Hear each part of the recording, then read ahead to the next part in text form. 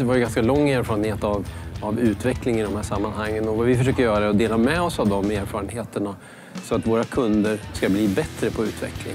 Helt enkelt skapa en bättre värld där systemutvecklingen är värdefull.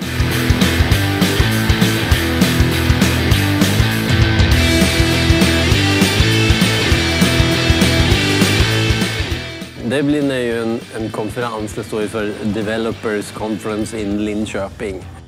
Och det har alltid varit en konferens med en stort antal talare på olika ämnen. Och vår poäng med det är lite grann att hjälpa till att inspirera andra människor i utvecklingsorganisationer att se att det finns mycket mer där ute. Och det finns alltid en ny sak som vi skulle kunna ta tag i och prova hemma hos oss själva i vår organisation. Och här får man lite chansen att lyssna på vad andra har gjort, kanske lite nya idéer, modeller för hur det här kan gå till.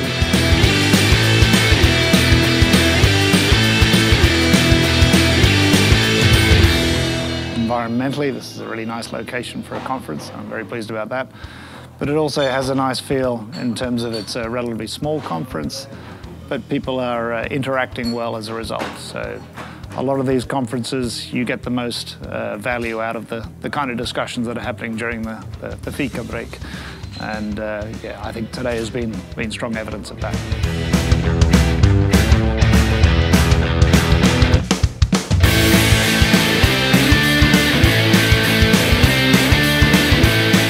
Jag har fått ett antal, ska vi säga, tankeställare och påminnelser som jag helt klart kommer att ta med mig i mitt vardagliga arbete.